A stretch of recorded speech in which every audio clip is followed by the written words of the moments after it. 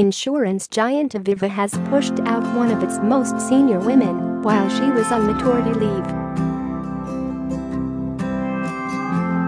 Sarah Morris, 40, was made the Chief People Officer in August 2015 and was awarded the Financial Times Heroes in 2017 after her Equality Drive campaign. She launched it just 18 months ago to give all new parents the same amount of paid time off. But Ms. Morris went on maternity leave last July, was believed to have given birth to a boy in August, and was sent on gardening leave at the end of last month.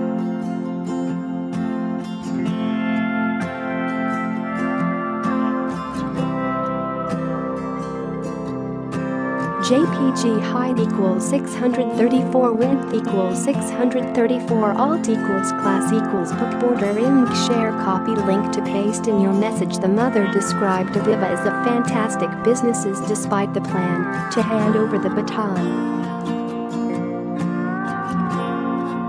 It comes despite the firm pledging to help new parents and hitting out at other companies for not promoting women. Ms. Morris's page has been taken down from the leadership part of the company's website and leaves just 3 women out of 8 people on its board, as well as 3 out of 12 women in its leadership team. Aviva, which employs around 30,000 staff in total and has major offices in Norwich, Bristol, Sheffield, York, Perth, and Bishopriggs outside Glasgow, has faced criticism for its actions. Anne Frank, chief executive of the Chartered Management Institute, told the Sunday Times, "This suggests Aviva is not walking the walk." What sort of signal does this send to employees, to women and men who want children? A spokesman for Aviva said, "While we will not comment on the details of any individual's departure, diversity and inclusion in the workplace is fundamental to Aviva in all its forms and across all levels of the organization." Ms. Morris said in a statement today, after nearly 4 years being a member of the executive team and leading Aviva's people function, "I am handing over the baton of Chief People Officer to pursue the next challenge in my career." As you can imagine, this has not been an easy decision, but it will allow a new Chief People Officer to lead Aviva through the next important chapter.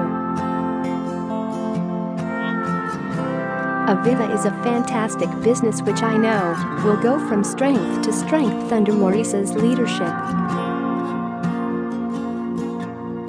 "I wish you all every success in the future." Maurice Tullidge, Group CEO, added, "I have had the pleasure of working with Sarah as a colleague over the past 4 years. She is an incredibly capable and commercial executive who has brought a unique style, infectious enthusiasm, and unmatched passion for our employees to Aviva."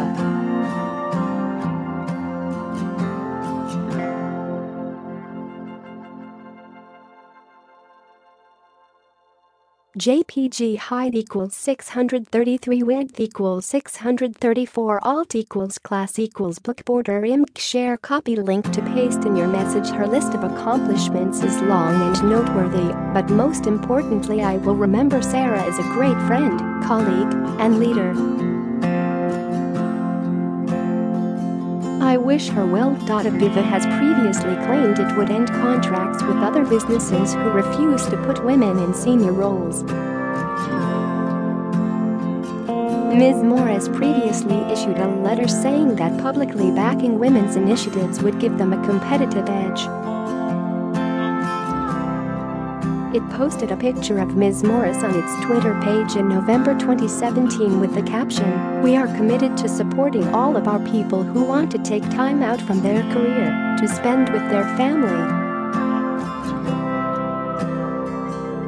Share this article. Share. That's why we are offering equal pay parental leave for all new Aviva parents. Ms. Morris added to the Evening Standard last year, "My team and I have recently implemented global parental leave in most of our markets.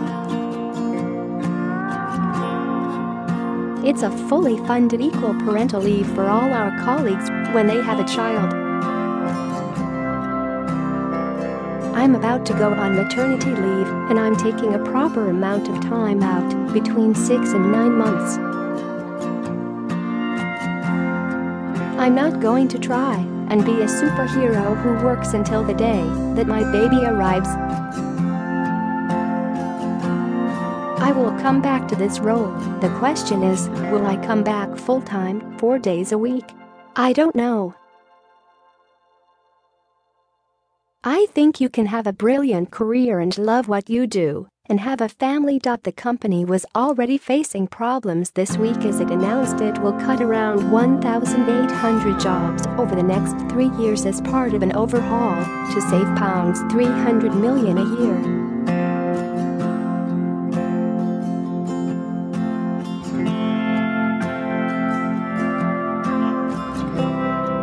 JPG height equals 423, width equals 634, alt equals class equals book border img share copy link to paste in your message. Aviva said it will look to keep redundancies to a minimum, with some of the role cuts coming from natural staff turnover.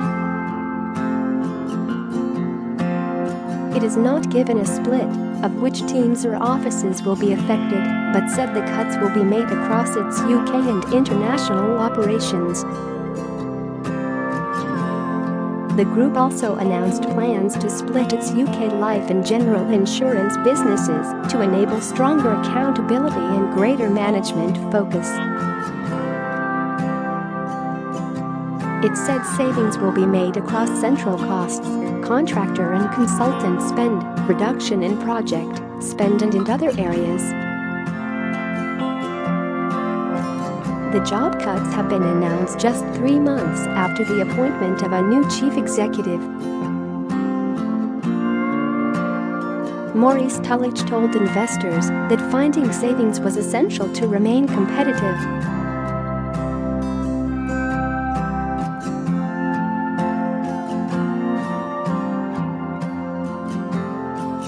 JPG height equals 499, width equals 632, alt equals class equals book border img share copy link to paste in your message. He said, reducing Aviva's costs is essential to remain competitive, and this means tough decisions and job losses which I do not take lightly.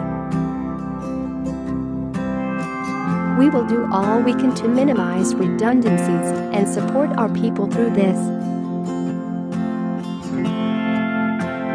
He added, I am also determined to crack Aviva's complexity, an issue which has held back our performance for too long.